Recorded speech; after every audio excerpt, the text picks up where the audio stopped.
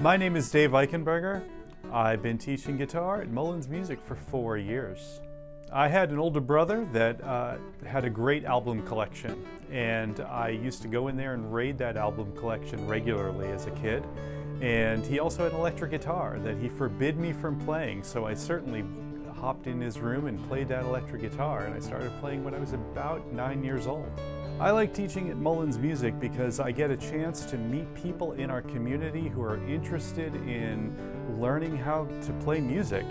There's not a really good opportunity for especially adults, and I teach a lot of adults to go out and learn new things, and I have to celebrate the fact that any adult wants to learn something new. We already know the kids are learning new stuff all the time, but when adults do it, it's pretty special.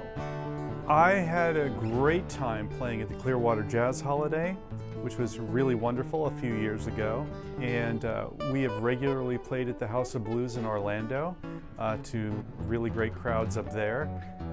We've regularly toured around Florida to play many jazz and blues festivals. I love to compose ambient music. I also play with Julie Black and her band, and we will have several singles coming out this year, as well as some more performing in the Tampa Bay area with our whole band, as well as the duo. Julie and I do that, as well as we do our porch concert every week, live from our front porch.